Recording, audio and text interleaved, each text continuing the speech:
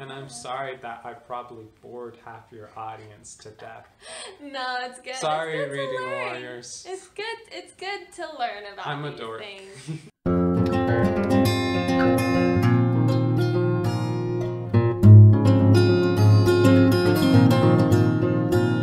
Hey fellow Reading Warriors, and welcome back to another video, and a very special video, and welcome if you're new here because we have a special guest. Hello. My name's Brennan. I'm Laura's husband. He's my husband! Yay! So, as you could probably tell by the title of this video, we are going to talk about African literature. Yeah, so Brennan, why are you in this video? Well, so I was born in Nigeria, Jos, Nigeria to be specific, and I moved to America when I was 13. West Africa in particular has a very meaningful history to me, and I think that African literature is too oftenly ignored, and that should be fixed. I completely agree, especially with February being Black History Month. We want to celebrate it not just with Valentine's Day, or extend Valentine's Day to show the love to all people, all cultures, all backgrounds, etc. and so forth. So, and it's a conversation we should be having more than just on February. Definitely, honestly. definitely. And that's why this video is coming out at the end of February, so that we can see it at the end of February and continue to think about it through March and hopefully April, and honestly, hopefully just through the rest of the year. Yeah. So, let's get started. Tell us about literature in Africa, the history of it, where it comes from, where it's at today. Give us a brief overview of the journey. Yeah, so a few caveats here before I begin. Firstly, I'm not an expert. I'm just a college student. For college students. So I know a few things, but not everything. Secondly, I'm going to be speaking in generalities here. Africa is not a country. It is a diverse continent full of different regions, different climates, different people groups, different languages. In Nigeria alone, where I was born, over 400 languages are spoken. That's a lot. Spread that out across a continent. Yeah, and if you know me and if you've seen my video, BookTube About Me, if you haven't seen it, I'll link it up top here and also in the video description below. I talk about the importance of translation and the importance of translating books, and so just hearing like how many different languages can be spoken in one country out of an entire continent, it blows my mind. And so I think it's very important for us to learn about it and to also think about translating these books so that we can read all of the knowledge, the creativity, and all these different things that could come out of Africa, just like we do with other countries. So today, what I want to talk about is African history and its literature. So when we read Western texts, we already have the connotations and the history and the knowledge, the cultural knowledge, to understand the tropes. But with Africa, we have, because of colonialism and other reasons,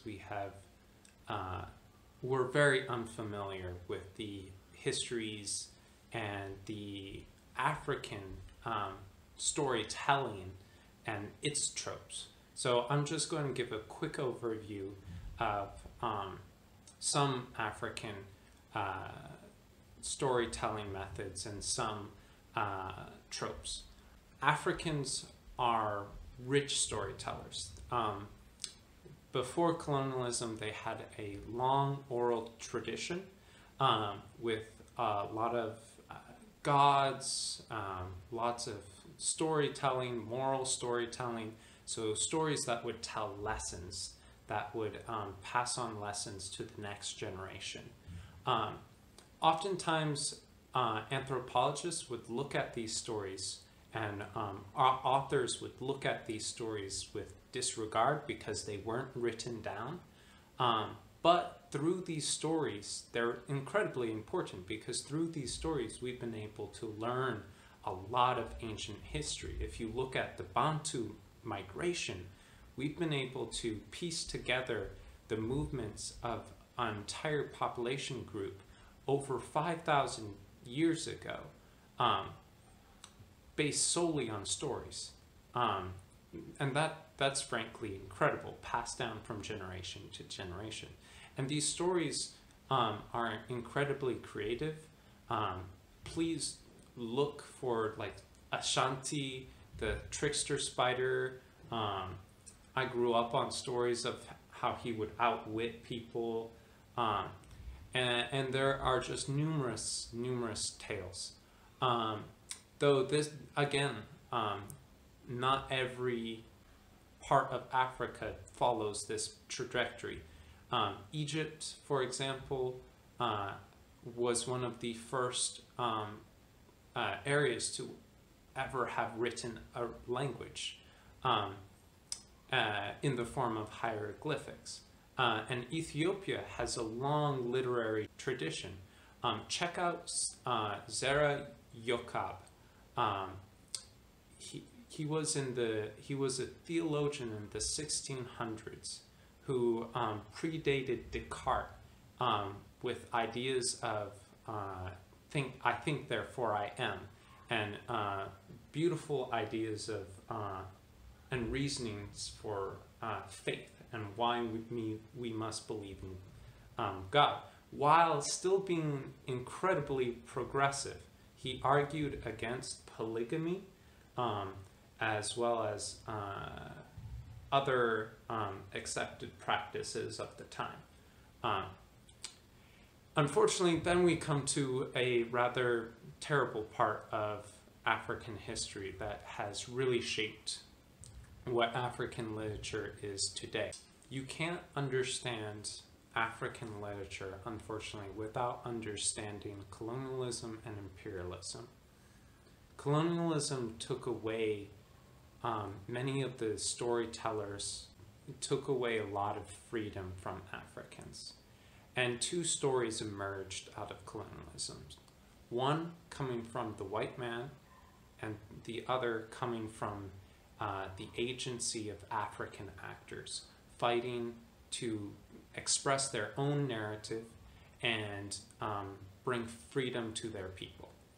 So the white man's story was often tied in self-interest and economic interests. It argued that they were liberators, they came to Africa as heroes. So you'll see a lot of these authors like Cecil Rhodes, and even the more considered progressive authors like Joseph Conrad and Heart of Darkness still use Africans as a foil and as props for their own stories.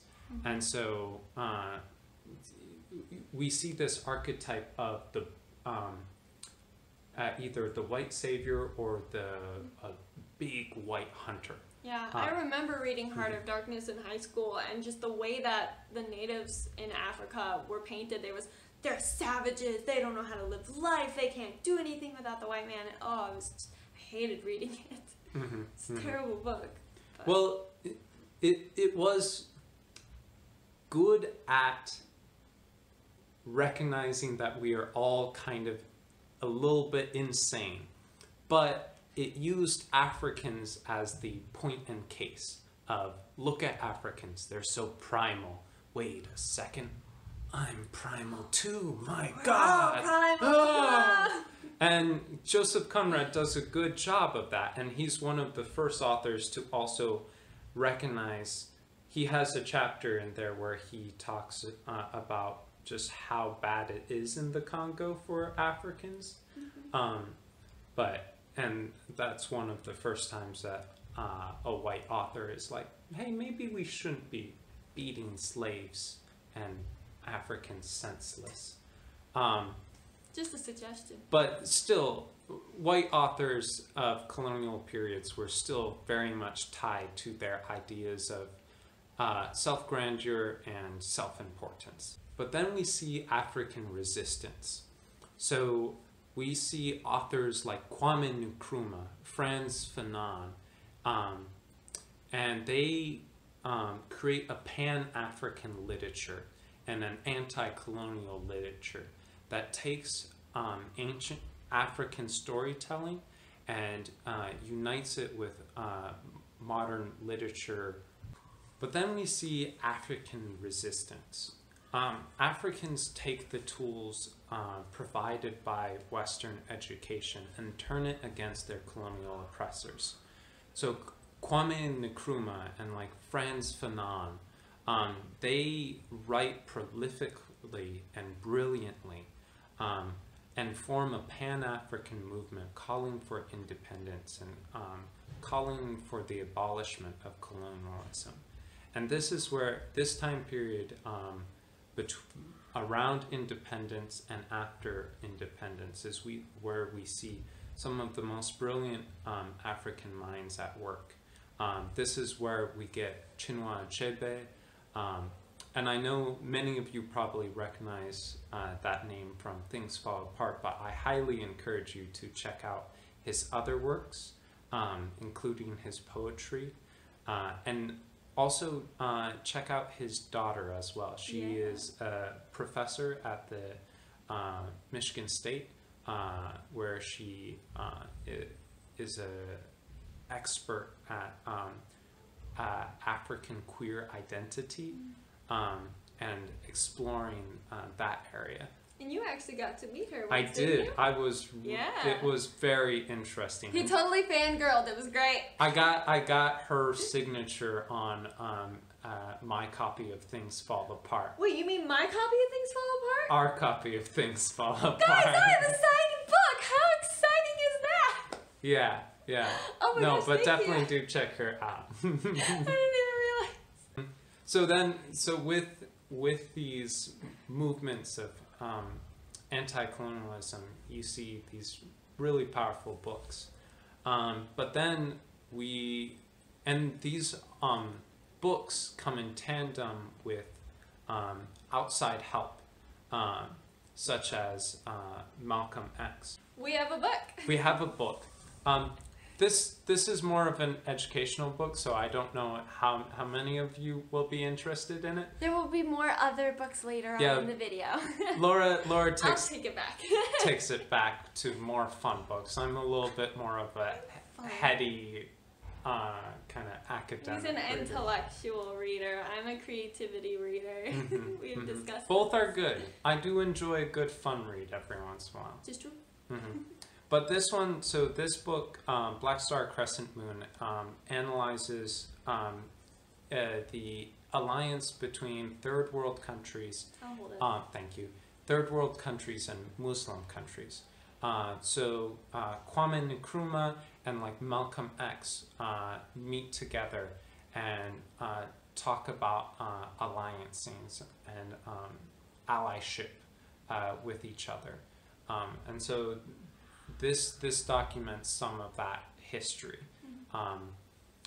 Unfortunately, as the years go on in the 1980s and 1990s, we see neoliberalism rise and structural adjustment occur.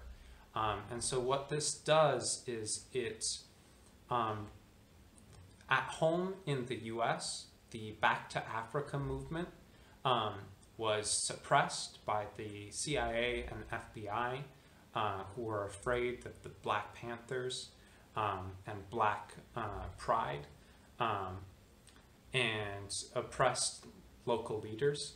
And in Africa, neoliberalism and structural readjustment hindered African expression in literature and forced it into more of a commodity-based economic situation. So all those dreams of independent Africa and Pan-Africa were slowly crushed under debt and structural adjustment. So where does that leave us with African literature today? So now I'm actually fairly optimistic about African literature. Because I'm seeing a revival of creativity, and what we're seeing is a bottom-up movement of authors. People are becoming more interested in Africa and African stories, which they should, because Africa tells a unique story. It's one of story. Africa has such beautiful people. Their stories come from a place of pain, but they're still able to express and experience such creativity and joy. So there are a couple of books that Laura has read. Yes. So I may have talked about these books a little bit before on my channel, but just in case you haven't heard of them, one that I recently read is A Song of Rest and Ruins, and this is by Roseanne A. Brown. She immigrated from Ghana, and so there's a lot of West African kind of Ghanaian mythology in this book. This book is about a competition, so it follows two different main characters. One is the princess, and the other is a boy who is an immigrant, and he has two sisters. And one sister ends up being taken by a deity, and he needs to get her back. And the way that he does this is by killing the princess. And the only way that he can kill the princess is by getting close to her through a competition. And the competition is all about different contestants represent their deity, and whoever wins, that deity gets to be like the ruler of the next year. So whether it's the sun or the water or life, all different kinds. And so it's about his journey trying to get at the princess, and the princess kind of sitting there like, I also may need to kill someone. We'll see. So it's a very fun competition book with West African mythology. And then another book that I want to quick talk about that I've also read are The Children of Blood and Bone by Tomi Adeyemi. There are actually 2 books out so far. A third one is coming out soon, and I'm so excited. Oh my word. I love both of the first 2 books. Again, she is actually from Nigeria as well. Represent.